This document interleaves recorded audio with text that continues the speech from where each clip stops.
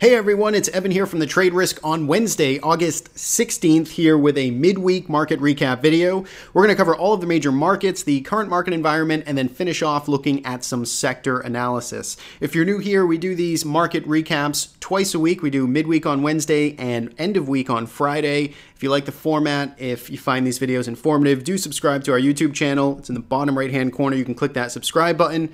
For those who have heard me with this spiel and have been around for a while, thanks for watching, and let's get into the charts. So the S&P 500 here, another dull day, finished up 18 basis points, 45 cents here in the SPY ETF, and yesterday was basically another dull day, 3 cents to the downside, basically a flat session 2 days in a row. So where did we start from the week? Well, we had a fairly eventful start to the week. On Monday, we sort of came in, the world had not ended, and markets got a nice pop to the upside. S&P rallying up over 1%, getting back above the highs here from Thursday. And that's sort of my line in the sand at this point here, at least in the very short term. Is this bar here from last Thursday, this kind of loud breakdown bar, that's sort of technically significant move here in the market here in the S&P 500 on Thursday as we broke below this multi-week range. Well, we are now back above it. We're not convincingly above it, right? We're kind of just teetering right in here, right in this sideways mess that we were in for basically most of July. And as long as we're above there, I'm willing to sort of, be neutral on this market, so to speak. If we start to lose this 246 level, if we start to break back down from this range, and if it looks like we're going to head back down and kind of fill this gap and perhaps retest these lows, then I start to lean more bearish, at least in the short term. This market right here ultimately is just, it looks like a complete headache. I'm seeing lots of mixed signals, and it's really a market that I don't want to have a tremendous amount of exposure in, just because it's so sort of uncertain here in the short term. And I really just would not want to be trying to pick a direction for the next day or two, because there's just a lot of conflicting signals. I could make a good case, I think, for either continued upside here or a rollover, with this being kind of like the first impulse leg to the downside that broke support. We're rallying up. If this starts to roll over, you probably got a decent sell signal to come back in and fill this gap, at least in the short term. But really getting follow through below these lows, I think that's what you really want to see. I think you want a break of this trend line that extends from the very beginning of this year, and a break of last week's lows. If you get those two things, I think it's very safe. You have evidence enough there that the trend is starting to change. You'd presumably have that lower high in here, and you'd have this break of trend and potentially a new lower low coming in, if that actually happens. Now, if it doesn't, if this market just wants to completely move sideways here into the rest of August and just chop around 2 days down, 2 days up, and really just drive everybody nuts, which I think is perfectly reasonable and seems to probably suit this time of year also, then that's something we should also be prepared for and be open-minded about. So for me, bottom line, I have very little interest being exposed to this market one way or the other. I think having reasonable amount of cash on hand right now makes a lot of sense. And again, this, of course, when you say something like that, it all depends on your strategy and time frame. But being an active swing trader, I think this is a time where you don't have to trade. And I think that's the beauty. And sometimes we forget about that as retail traders, is you don't have to actually make a trade every day. You can let the market settle in, let it get to a better area. Even if it's just back up here at 248, rolls over at highs, that's maybe a safer spot to sort of fade and play that mean reversion trade. Or on the other hand, if it starts to come back down here, retest these lows, looks like it's going to hold, and you want to play this bounce off of the trend line, double bottom, that's the type of thing, then you can make that trade as well. But just don't frustrate yourself in here in kind of a middle of a range, or when the market just really isn't giving you too much signal. Again, if you have signal here, if you find this to be a spot that you want to transact at, then by all means carry out with your system. So that's basically it. I mean, this this market's just something that I don't want to do a tremendous amount with for my type of trading strategy.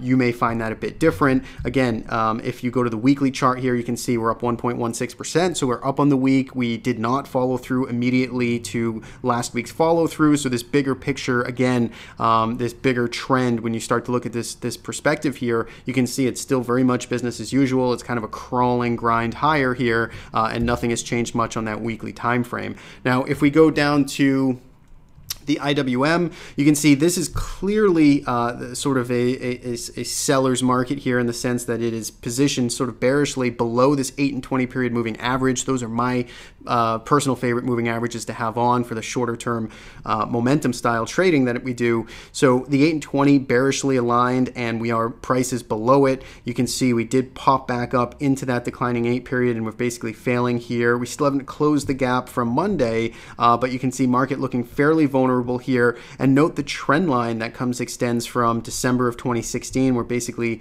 again testing and teetering on that support level. It hasn't been broken in the past. It always gets tested. It looks like it's at its worst, and then the magical bid appears and bounces us higher. So is that going to happen again? Again, who knows? It's very mixed signals here, and it's something that I don't want to take any type of bet on right now. But if I want to be a seller, if I want to be a bear here, IWM is the laggard, although it's had, again, a move all the way from 144 down to 137. So do you want to be a seller right here? Again, I'll leave that to you to ask yourselves based on your strategy and time frame. The NASDAQ 100, 4 days up in a row here, not really large days all in itself, but again, last Friday we had 76 basis points to the upside. We had a 1.3% update on Monday, and then we had just 2 minor updates here Tuesday and Wednesday. So we're 4 days up, again, completely back above this 142.50 area that was sort of that multi-week low support at the end of July, beginning of August,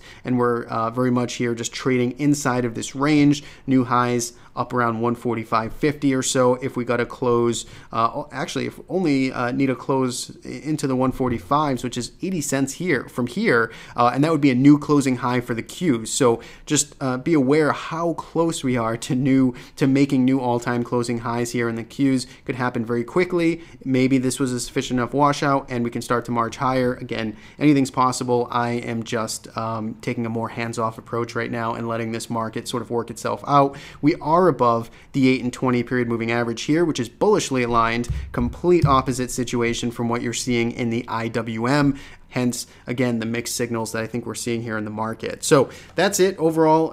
That's the landscape. I think that's all I really have to say about it. Try not to frustrate yourself or overtrade this type of market. That's my advice to the majority of you active guys out there. Let's jump into some other markets here. We'll go to TLT. So TLT, we still have a position on in this.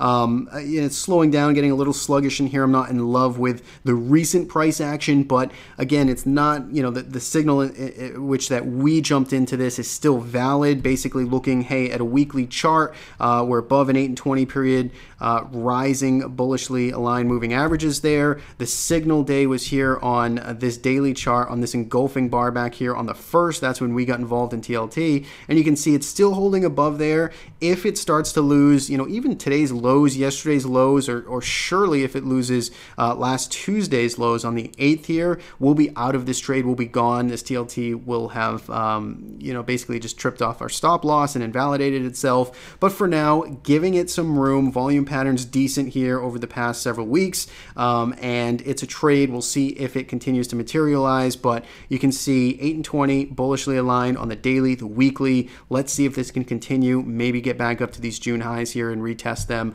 We'll have to see what's in the cards. It's almost like a little bit of a safety trade, haven trade, defensive trade, if you will.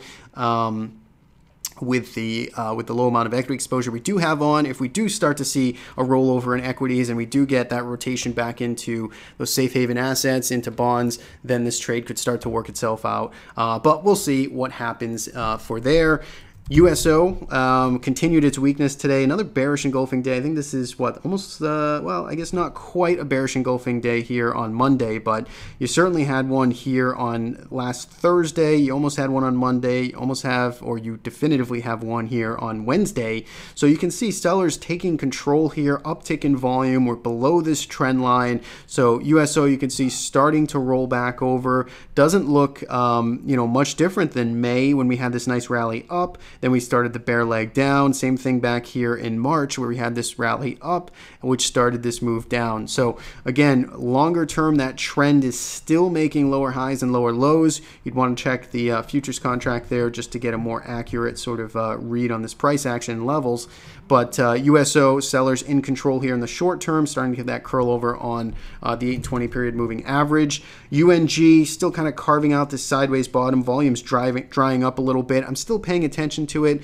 Still think that this could be carving out some larger sideways range, which ultimately could start to reverse and break out higher. Again, I have no money behind that, waiting for an actual setup to occur, but in the back of my mind, that's sort of what I'm looking for. We'll actually see if it can actually happen.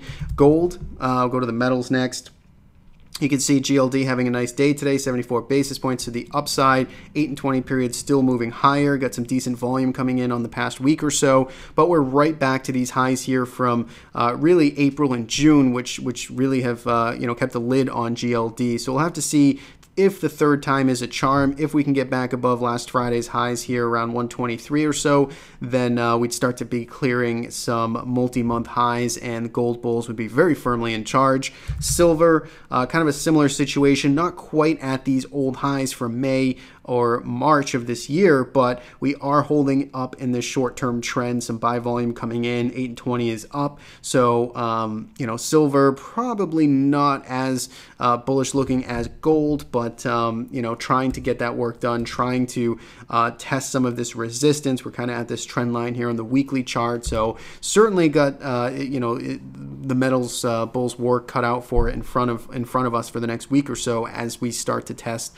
that multi-week, multi-month resistance areas.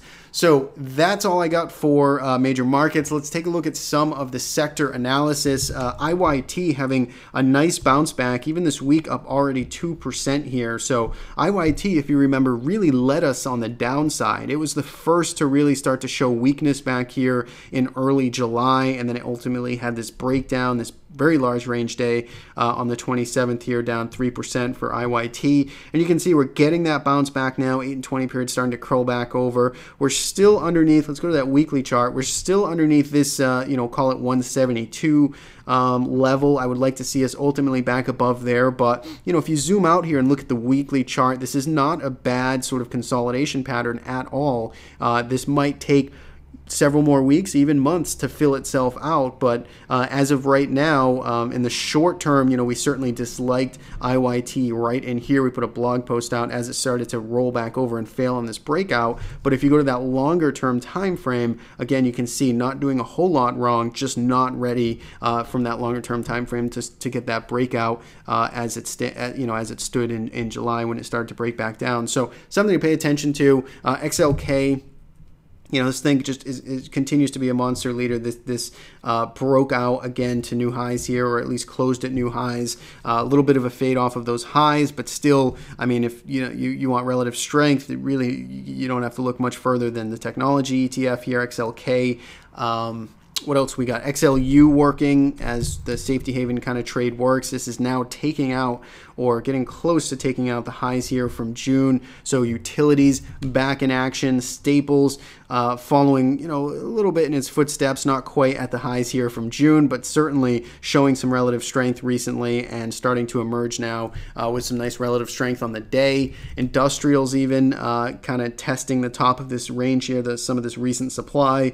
Materials having a nice bounce back. So there are certainly sectors that saw a nice move this week so far, and we're going to see if they can continue to work higher to support this market. You can see XLB up almost 1% on the day today. Really, it's on the downside. It's energy.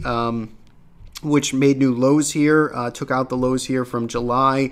If you recall, I was optimistic on energy that we could, probably start to move sideways here and stop this waterfall to the downside, and here we are making new lows. So that clearly is not taking shape yet, that thesis.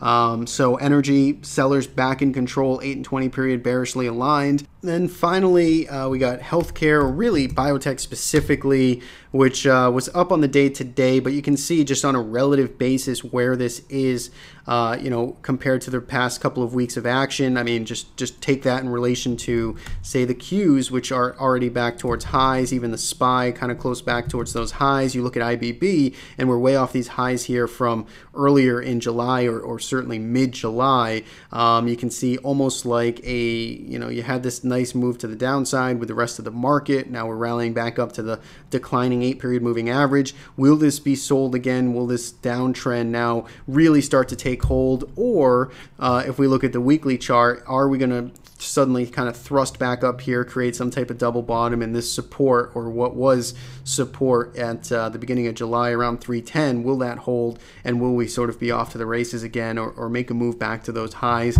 Something to pay attention to. I think it's at an interesting spot here. Again, this could be a nice sort of bear flag opportunity if we start to roll over, say, back below 307.50, something around these prior lows here. If it starts to lose those lows, I think you might have a very tactical short opportunity to come back down and retest this 305 level or so, if you're nimble, if you're real tactical, and if the bulls can actually drive us higher here, then maybe we have something. Maybe this is a good enough of a washout. Just like the rest of the market here, I'm waiting for some more information. I'm not so inclined to take a bet in this one way or the other. So really just kind of sitting on my hands and waiting to see how this all sort of unfolds. And with that, I think that's basically everything I had to cover. So hopefully you guys having a good week out there trading. Don't fall asleep, don't overtrade, and if you like these videos, do subscribe. Thank you so much for watching, and talk to you again soon.